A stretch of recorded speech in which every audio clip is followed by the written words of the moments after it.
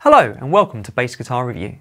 My name is Ben Morgan Brown and you've just been watching Ryan Barsby demonstrating the new Glen Hughes signature Crush Bass 50 from Orange Amplifiers. This amp is a 50 watt Class D compact combo with a single 12-inch speaker. The amp comes with 3-band EQ featuring bass, treble and a semi-parametric mid control with adjustable frequency, master volume and gain, and it also features a blend knob for combining clean and overdriven signals. Extra features include a cab sim loaded headphone output, an aux in, effects loop and built-in chromatic tuner. Weighing in at just under 15 kilos and finished in a deep purple Tolex, the amp has an RRP of £249. Let's have a listen to Ryan demonstrating some more tones from the Crush Bass 50 and then please join me afterwards for our thoughts.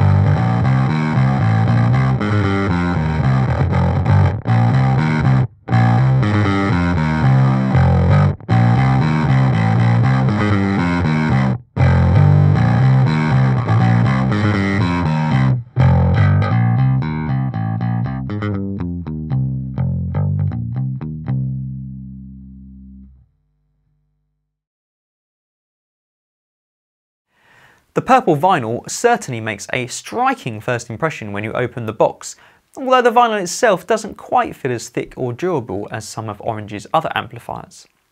At 15 kilos, the amp is easily luggable, but not so light that it feels flimsy. It's a nice compromise between portability and solidity. It's not just with the purple theme that this amp pays homage to Glen Hughes, but the sonic signature of the amp does as well, with a clean, punchy, dry tone with plenty of bottom end, especially when you consider the amp's small stature. The vintage sounding overdrive circuit also contains a solid amount of low end, and the ability to blend the two sounds together allows you to mix in as much or as little grit as you need, while still retaining the clarity of the clean tone. The EQ section holds few surprises, but the addition of a frequency control for the mids does allow you to easily choose how far forward in the mix you sit. Ryan found the highs to be a little muted and thin, which he attributed partially to the solid state technology, but also to the speaker position, finding more presence when placing the amp off of the floor. Although aimed at an affordable price point, Orange have included some additional features, such as the chromatic tuner and cab-sin emulated headphone output, both of which will be of use to players at home, although the positioning of the tuner might not be much use in a live situation. A separate input gain would have been welcomed by Ryan, as it would have allowed him to dial in a clean tone to his individual instruments, but he noted the amp handled the outputs from a variety of basses well. Despite its diminutive size, the Bass Crush 50 does punch above its weight, and should easily compete with an acoustic drummer in the rehearsal room and on small stages. The lack of DI out will limit its use as a backline on louder stages, but in combination with a stage DI for the front of house, you could use this amp for your on-stage monitoring. If you are a rock bassist, vintage or modern, the Glen Hughes Bass Crush 50 is certainly tailored for you. The rich mid-range and powerful low-end lends itself perfectly to the classic overdriven and British bass tones of the 1970s and 80s that Orange are known for. Whilst there are a few shortcomings, the lack of input gain and DI out, and the slightly tacky feeling toe legs, these are easily overlooked when you consider this powerful and toneful package retails for £250, providing a fitting and affordable tribute to one of the UK's most rocking of musicians.